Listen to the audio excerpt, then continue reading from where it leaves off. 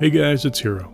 We all know by now that every unit in your party can tend to one mount and one other animal each without your party receiving a herding penalty. The other animal can be another horse, a pack animal, or any one of the livestock animals. So if I have 20 Palatine guards who are not mounted, I can have 2 horses for each one of them. Say 20 mules and 20 mounts. With the mounts, the party gets a speed bonus for footmen on horses, and the mules give us carrying capacity. But if I have 20 Consguard, they are riding one horse, so they can only tend to one other animal or horse. The same 20 and 20 as before, but now there's a herding penalty. I have to remove the mounts to remove the penalty, so you'll have less animals in your inventory before receiving that same herding penalty.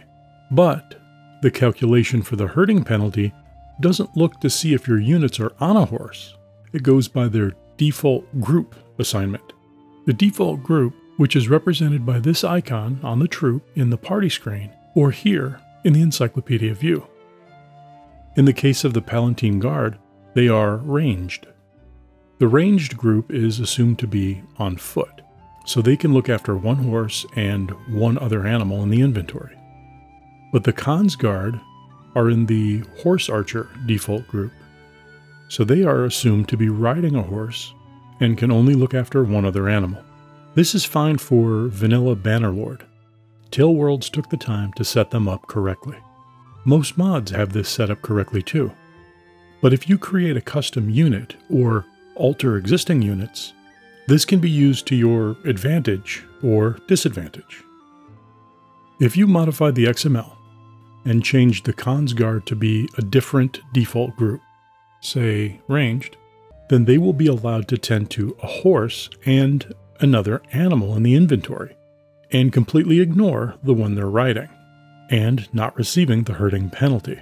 However, they will be treated as ranged units on the order of battle screen, as that also uses the default group value you just changed.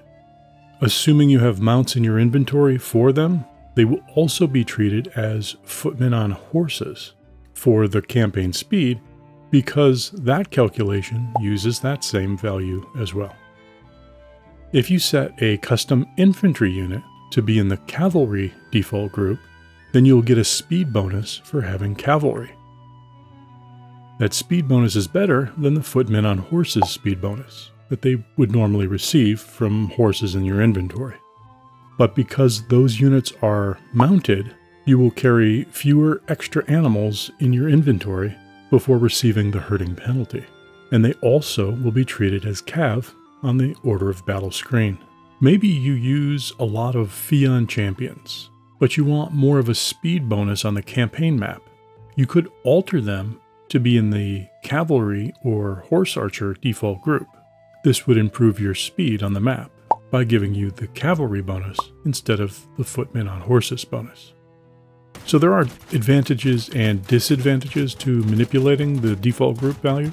You could change it to give you traveling speed, or change it to get more animals in your inventory while having mounted units. Don't forget to click the like button and click the subscribe button. If you have any questions, let me know in the comments. Thanks for watching. Peace out.